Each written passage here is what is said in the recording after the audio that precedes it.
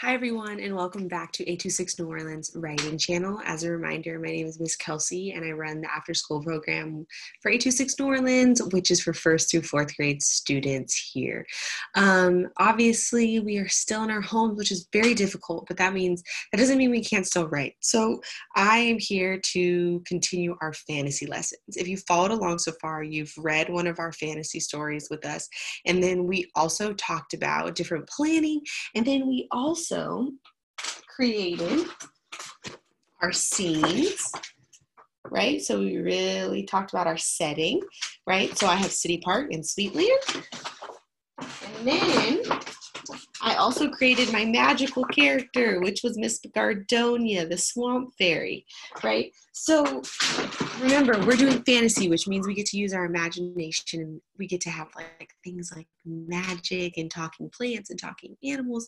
So we are going to continue today, and we're almost getting into the point where we write our story, but we have one more lesson before there. So we are going to talk about our uh-oh moment and planning our uh-oh moment. So what does it mean to have a uh-oh moment? Kind of like what it sounds. It's like when usually if something wrong maybe happens, or we're like confused, and we're like, uh-oh, what are we gonna do? So we're gonna talk about our uh-oh moment, and then our we figured it out moment, right? So our resolution. Okay, so I'm going to share my screen today. I don't have my handy dandy paper, I've run out, but we're going to see how this works.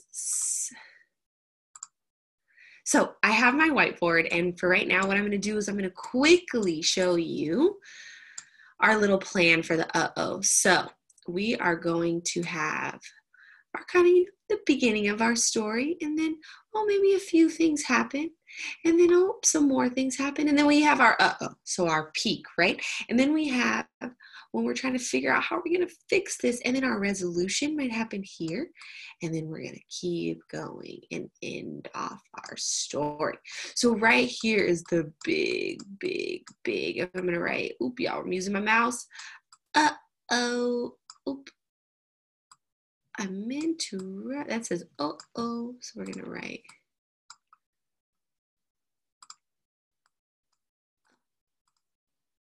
uh-oh moment. This is our big moment. Okay, so I am going to start planning my story. I know Miss Gardonia is gonna come in at one point, but who else are my characters? So we're gonna talk about the beginning. So if you remember, I talked a lot about how mine was going to happen at City Park. So in the beginning, my story starts at City Park. And I'm going to write that when I go down to write my story. But right now I'm just planning and getting some more ideas out. So I'm at City Park with my mom. And then I remember, because this happened, I remember meeting this girl, Cleo, at the park. So I'm at City Park with my mom in the beginning, and then I meet a girl named Cleo who has the same puffy hair as me, who has the same, I'm going to say curly hair as me. And then our Cleo asked me if I want to go see the ducks. So we go see the ducks. Say we go see the ducks and I will explain this in my story, but there's a river right by the playground at City Park. So I'm at the playground at City Park. So we go see the ducks by the playground. This over a little. But then all of a sudden, suddenly Cleo starts pulling all of the grass and all of the leaves and all of the trees and all the flowers from right on the bank of the river. So Cleo starts pulling out all of the plants from the side of the little river.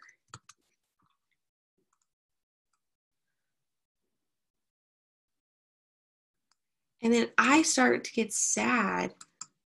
And then the ducks, the ducks start quacking.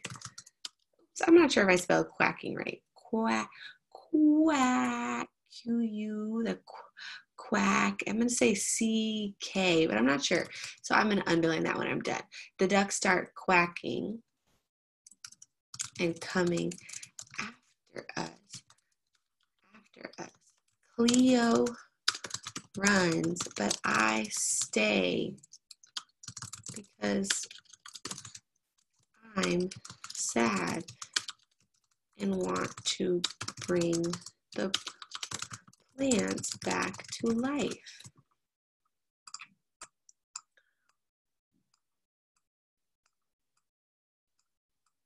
So that's kind of my big uh-oh. And so all of a sudden the ducks start coming after us, quack, quack, quack. And then Cleo runs, but I stay because I'm pretty sad and I want to bring the plants back to life because I really love all of the green plants, right?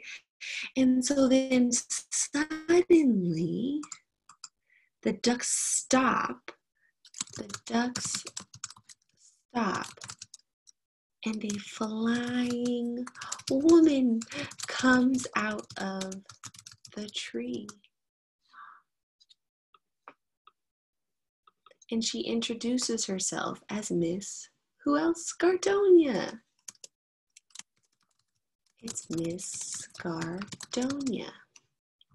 And then she asked me, what's wrong, right? And at this point, I'm crying. So I tell her, so wait, I'm going to finish. I'm going to say, oh, y'all, my text box. Okay, so it's Miss Gardonia. Oh, here it goes. And she asked me, why are you crying? And I tell her, because all the plants are gone, because the plants are dying.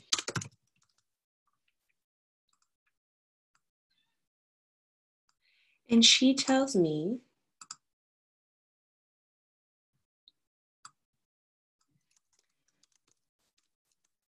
use your tears and let them fall on the plants. They will start to come back. Oops, y'all, I'm running out of room. I do wish that you could make the font smaller on this. So, because the plants are dying, and then so she tells me to use the tears and let them fall on the plants, and they will start to come back. And so I do that, and then they do start coming back. Plants start to turn green again. So that's my moment, right? So here I'm going to write with my pen. This right here is our ooh. Y'all, drawing with this pen and a mouse is difficult. Let's see if I can use a different color. Sure.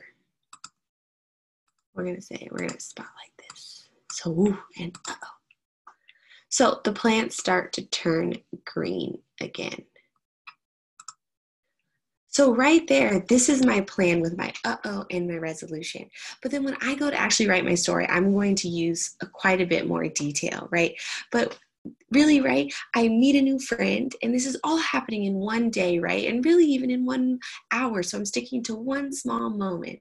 And I meet a girl named Cleo who I'm really drawn to because she's the same hair as me. And then we go to the ducks, but then she started being mean to the plants, which I don't understand because honestly, and really I was a sensitive kid growing up. And because I'm sensitive, I start crying, but then out of nowhere, and this is really where the fantasy comes in, right?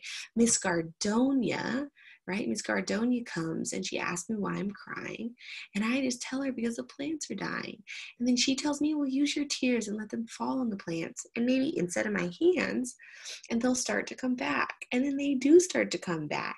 And then I'm all happy. And it ends up being a happy moment right at the end where I really start to, the uh-oh moment goes, right? So I want you guys to think about what would your uh-oh moment be, right? So where would where will your climb go, right? So where are you? And then what happens? And then who's going to save the day? Is it you? Is it somebody else? Maybe there's no saving of the day, right? So I hope that this helps. And if you don't have, right, a worksheet to do this, all you need, right, is a plain piece of paper, or maybe you don't even have paper. Maybe we use a paper towel, and you're going to write your little mountain to help you plan. And you can write at the top of your mountain, you can write, uh-oh, right?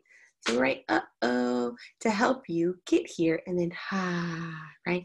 So then at the end, it's the woof, or the ah, or ah, right?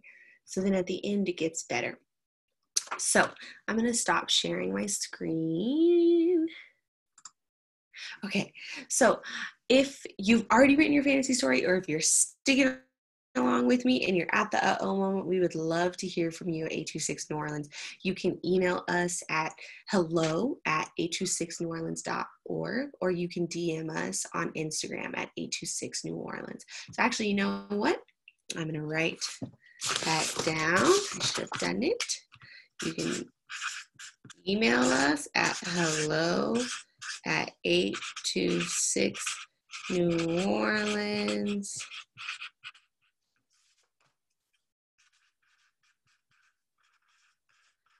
826 New Orleans.org.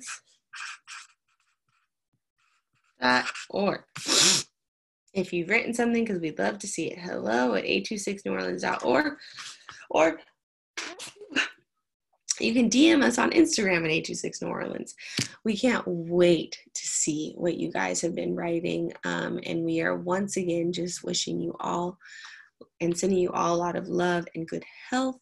And thank you again for being just awesome citizens and for staying at home and making sure everyone is healthy. Keep on writing, and remember, it's okay if you don't know how to spell a word, or if you're stuck with ideas, just try to put it out on paper. We can't wait to see what you have to say.